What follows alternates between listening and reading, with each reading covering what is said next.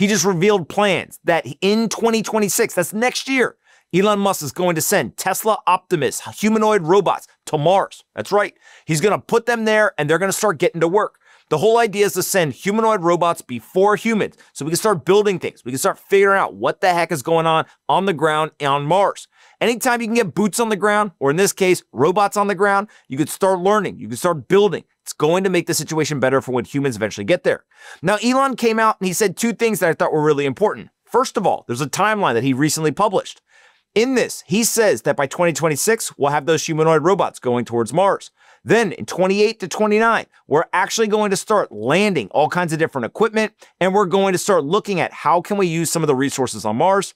On top of that, in 2030 and 2031, he thinks that we can start to build things like roads and pads to actually build buildings and structures on top of.